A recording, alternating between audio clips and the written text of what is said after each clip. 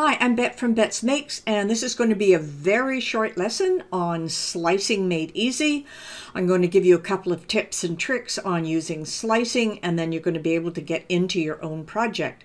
So let's move over and open up a new project in Design Space.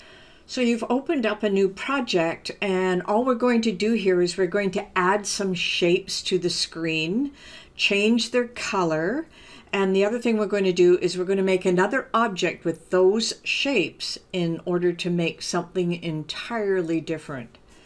This is a really easy process, and this is just how you're going to be able to do it. Now you can use your own imagination and get going from there. So I'm going to start by just adding a couple of shapes here. I'm going to have a nice circle and perhaps one more shape. I might just pick on a star. Now I don't love the black, so I'm going to change my star to yellow or gold. So you just come up here to the line type and just pick your color. Put it over to the side. Same with the circle. I'm just dragging it around. Let's make it a different color, and we'll maybe make it a light yellow. And that's just so we have the difference. Now we have two shapes. What we want to do now is I want to take this particular shape and I want to make some sliced moons, different phases of the moon. So the first thing I want to do is I want to duplicate this. You just come up here and click on the duplicate button. I'm going to take this over here. I'm going to make it a slightly different color so that we can see it at all times. I'll add a little orange to it so we can see it. And then I'm going to come back up here and duplicate it one more time, and I'm going to put it off to the side. So this is my master copy. Now what I want to do is have a nice little sliver of a moon. So what I'm going to do is I'm going to take my duplicate and I am going to move it over top so I get that nice sliver. Now the thing is, sometimes it doesn't look, it lines up properly. So what I'm going to do is just highlight both, just like this. I'm going to come up to the toolbar and click on Align, and what I want them to do is align up and down. So you can see a center vertically right here. And you see how it moved a little bit? That means I'm now in the perfect position. Now when you're using slice, you can only do it for two objects at a time. So I have one on top and one below. I am going to highlight both of them now that they're aligned the way I want. I've got a nice thin little slice that I can have for the moon. I'm going to come down here below the layers panel and I'm going to click on slice. Now look what happened. I've got a couple of slices. I got them sliced out of the middle, sliced out of the side. So I have a moon facing this way. I have a little funny shape here, and I have another moon facing the other way. Now isn't that fun? Because now what I can do, I can make a different shape altogether.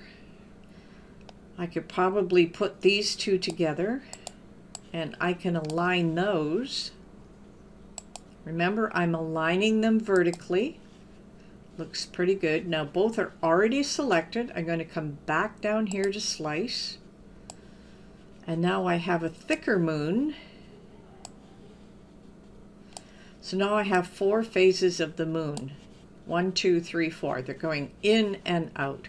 Now I don't necessarily like these ones. They have more of a squarish edge. So what I really want to do here is I'm going to take my master. I'm going to duplicate it. I'm going to bring it over. And then I'm going to duplicate it one more time. And I want a bigger phase of the moon. I'm just going to change the color here again a little bit so that we can really see it. I'll give it a darker orange. Now I might want to have a bigger slice. Might look better this way, but I still have to align these up and down. So back to the align, center vertically, looks pretty good. Come down and slice. So now I have my other phases that look a lot different now. And you see it doesn't have the squarish end. So it's always best to come back And you can slice this out. Can you imagine this in a design of your own? So now you have other shapes you can work with. Now we're going to do one more thing with slicing, and I'm going to duplicate my master here again. I'm going to bring it over here. I'm going to push this star over here as a master. I'm going to now shrink it because I want it to fit inside. Now you'll notice that the square is in behind. Now when that happens to you, that means it's behind. Come over here to arrange, click on the arrange and move it to the front, and the star will be at the front. And that looks pretty good for the right size. I'll just move it back over here. I'm going to duplicate it. I'm going to bring it over here. I am going to highlight both pieces. This time when I align them, I'm going to do it horizontally and I'm going to do it vertically. So now they're perfectly aligned up and down and sideways. I'm going to select them both and I am going to slice. Now I have my star. I have a couple of them and I have a star on the inside. Now I'm just going to show this to you one more time. I'm going to duplicate my circle. When I come over here, but this time what I want to do is I want to make this star a lot smaller, and it comes in behind, so I'm going to come here to arrange and I'm going to move it to the front. Now I can see it. So now from here I always like to take a copy and move it off to the side so I know what I have. Let's just move this up over here so I have my copy. Now I'm also going to duplicate this again, and what I want to do is just have several stars. So I'm going to duplicate it several times. 3, maybe one more here, and I'll duplicate that again, one more. Now you're saying, but you can only use 2 items and you've got 5 sitting on the front here. Well, I'm just going to arrange them the way I want them, and I'm going to show you a little trick with slicing. Now I have all of these stars on here. I'm going to hold my shift key down and I'm going to click on the other stars and I'm going to make them one item. And I can do that by coming down here and clicking on weld.